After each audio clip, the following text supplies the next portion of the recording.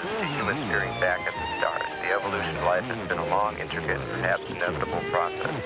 Life as we now know, it requires a planet orbiting a star at just the right distance so that water can exist in liquid form. It needs a rich supply of chemicals and energy molecules without building blocks of proteins and nucleic acid compounds found in most known living things. A critical early triumph was the development of RNA and DNA molecules, which directed biological processes and preserved life's operating instructions for future generations. Of art provide new experiential gestalts and therefore new coherences. From the experientialist point of view, art is, in general, a matter of imaginative rationality and a means of creating new realities. Dependent on the response. Such a definition is clearly circular.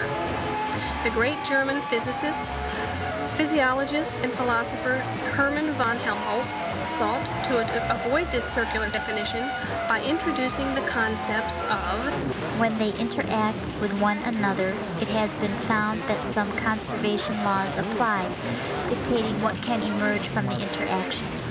For example, the particles which emerge from an interaction must carry the same total electric charge as those which went in.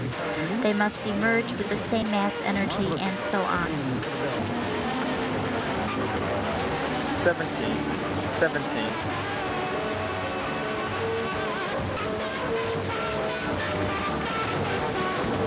I am he who is nameless, with no name, is one and yet many.